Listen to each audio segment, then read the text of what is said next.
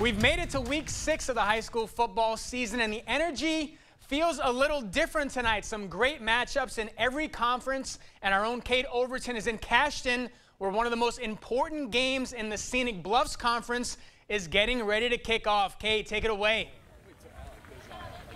Yeah, Rob, good evening. It's a little chilly here tonight, but it's finally starting to feel like football weather, and it's perfect for our matchup between 5-0 Bangor we're in Chashton taking on the 5-0 Eagles. Now, it's a game that feels a lot like the Scenic Bluff Conference Championship, as both these teams have great expectations. Bangor's coming into the season having lost the have won the Scenic Bluffs Conference every year since 2014.